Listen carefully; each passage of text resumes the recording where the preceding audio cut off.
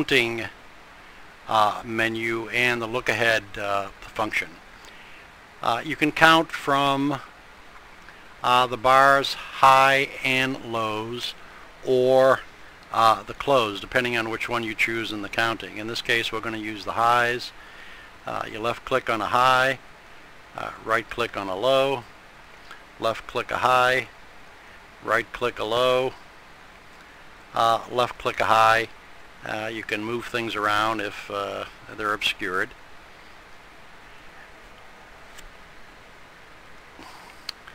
And this gives you all the information you need to determine if price and or time squarings have occurred, as we explain in the book. A very fast way to do that is with the look ahead. And what you can do with the look ahead is you can enter a known price range, or a price, or the number of days in a swing, either trading or calendar days. And we'll do that for this one, 774.38, which was the high on October 5th, 2012. And you click calc. And what's going on here is this is the known price that we input.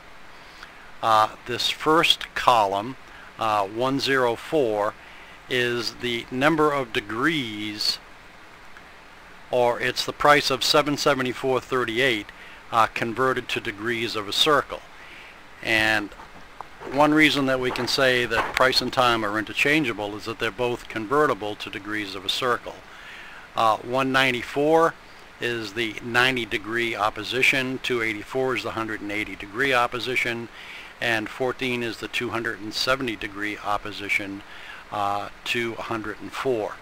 And the four columns in the grid view represent all of the numbers in this case. In the first column, these are all of the numbers that fall on the 104-degree line in the square of 9. These numbers in the second column, 1940, 69, and so forth, fall on the 194-degree line, and in the third column, 23, 47, 78, fall on the 284-degree line. And what you want to do is you want to match up combinations of prices and times to see if a squaring has occurred, and if indeed several squarings have occurred. And we explain how to do that in the book. I'm not going to go over that in detail here, which ways that price and time can square, and which tend to be the most important for your ticker.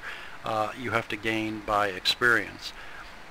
But the look ahead function has 100 rotations, so that enables you to either use the data on the chart for very short-term swings, or to go outside the chart. You know, for example, you should know the all-time high and low for every ticker that you trade. For example, the low was 22.90 in corn in 1932. So as long as you know that, you can flip it in here, and you can go through the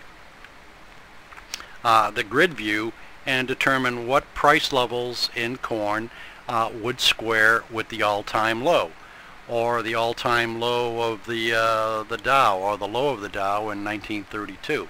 But you know, Gann used to walk into the trading floor with 100-year charts, and he knew to the decimal point all the significant highs and lows for that 100-year period, and you would be wise to do the same, and the look ahead makes it fairly easy to do that.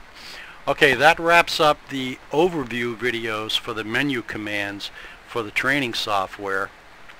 And we'll just add that depending on which books that you own, not all functions will be available. For example, if you have only the Hearst book, then only the Hearst method functions or menu commands will be available.